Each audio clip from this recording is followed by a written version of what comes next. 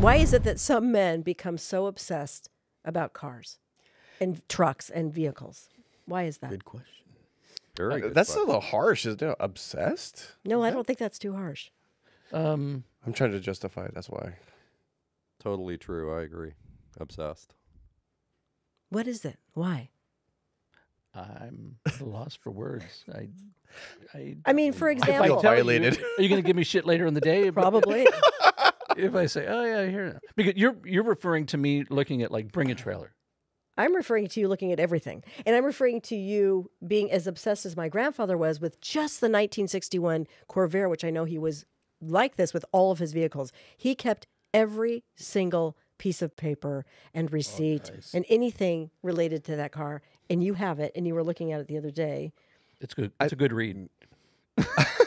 Well, I think that there's something visceral about doing something with your hands, touching something with your hands, driving, working on a car.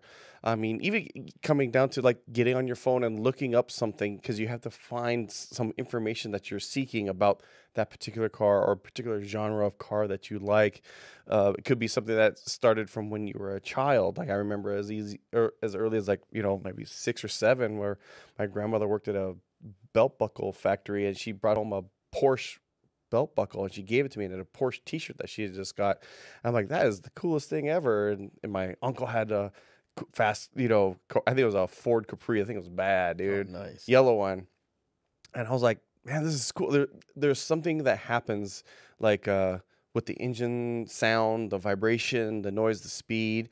I think all those things kind of play into your sensory kind of like Smells, Yeah. experience and overall. it's my biggest case, because I could say this because I own an electric vehicle, is that this is why the EVs, when I drive an EV, I don't look at it as a car. It's just a means to get from point A to point B without spending any money on gas. And since you live in California, I don't want to spend money on expensive gas or whatever. Anyway, It's a vacuum cleaner. it's a vacuum cleaner, like Dan's Corolla, But when it comes to something like visceral like that, I don't think there's anything that can match that. This is why I could understand Helm liking the old Benzes and the diesel, because it's very unique. It's unique to that car, that engine, that, whatever.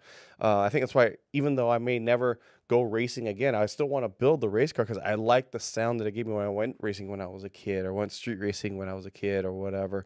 It reminds me of certain things. So at least that's why I think that's why we're obsessed with those things. And I think it's passed down. I will say my love of automobiles was from my dad and my grandfather, and it's passed down. So I think as a kid, you see them driving these cool cars, hear them talking about them, working on them, and then you kind of want to copy them. Yeah. And you go, this is kind of fun. And I think that's where I got some of it.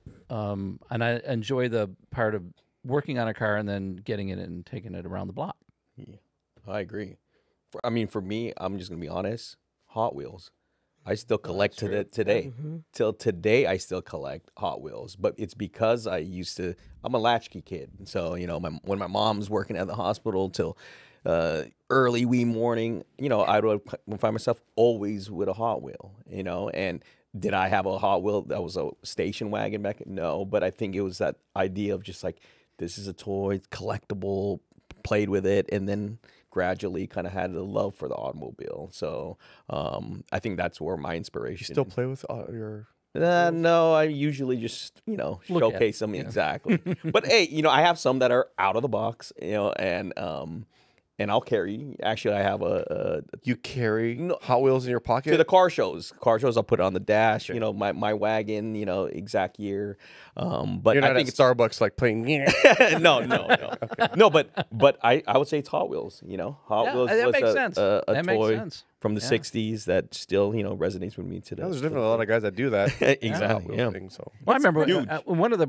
I remember as a kid playing with the old slot tracks. Oh yeah. They The had ones that fit together? Yeah, the Yeah, ones my that brothers click- had yeah. those. And you sit there like this, and Yeah. it zips around the Yeah. track. Yeah. And I always remember wanting to drive the Austin Healey one. They had an Austin Healey and a Corvette that came in the kit. And I always wanted the Austin Healey. I just thought, oh, that's so cool. I don't know, what was I? I was probably 5, 6 years old. So Exactly. that would make sense. I remember those too, and you talking about the Hot Wheels because I had two younger brothers, and I would get the doll for Christmas or the games or whatever, things that I really enjoyed.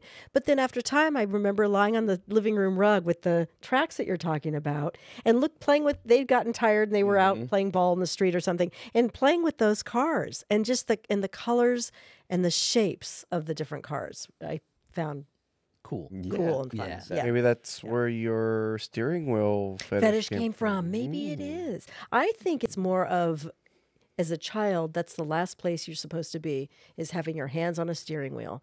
And there was part of me going, I need my hands on a steering wheel.